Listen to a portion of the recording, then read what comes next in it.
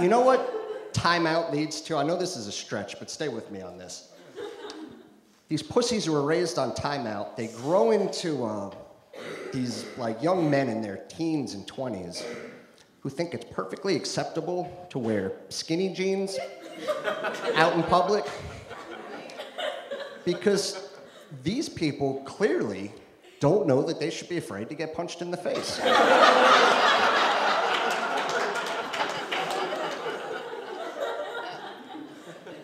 See, if I was in my 20s, getting ready to go out to the bar for the night, standing there in my skinny jeans, looking at myself in the mirror, I would have thought, fuck, I look ridiculous. Somebody at this bar might punch me in the face because of these pants. I better play it safe and stick with my fat jeans. But what are these timeout pussies? What are they thinking when they're getting ready to go out and they're standing there in their skinny jeans like, fuck, I look retarded. But fuck it. It's not like anyone at this bar is gonna put me in timeout.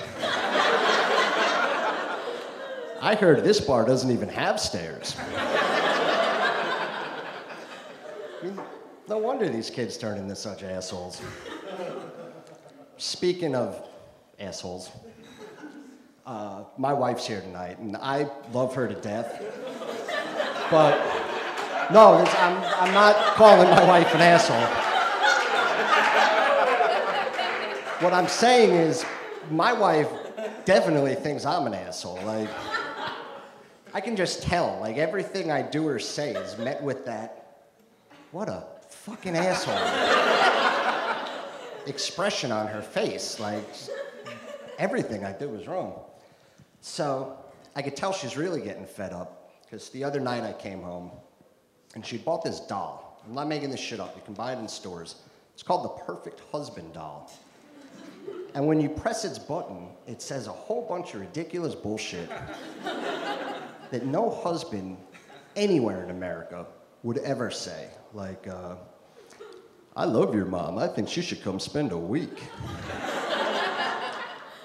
And you look tired. Take a bath, I'll make dinner. And who wants to watch football? Let's go shopping.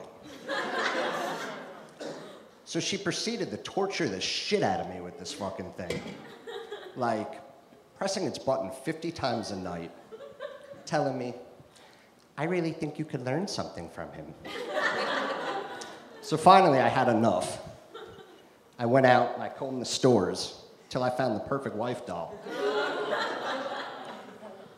And I brought it home, but I took the batteries out first.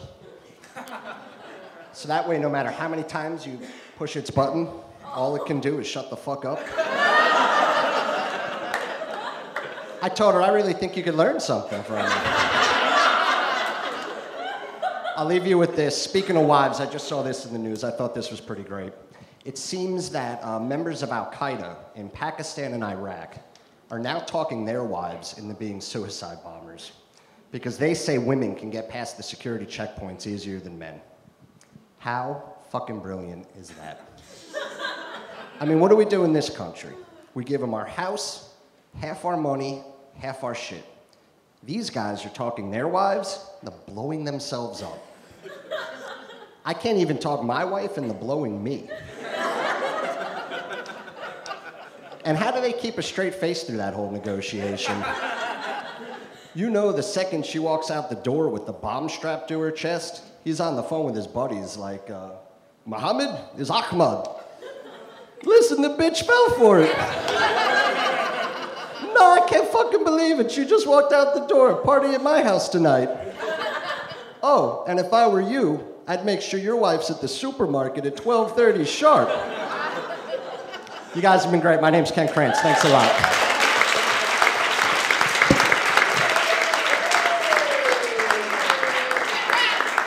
Keep it going for Ken Krantz.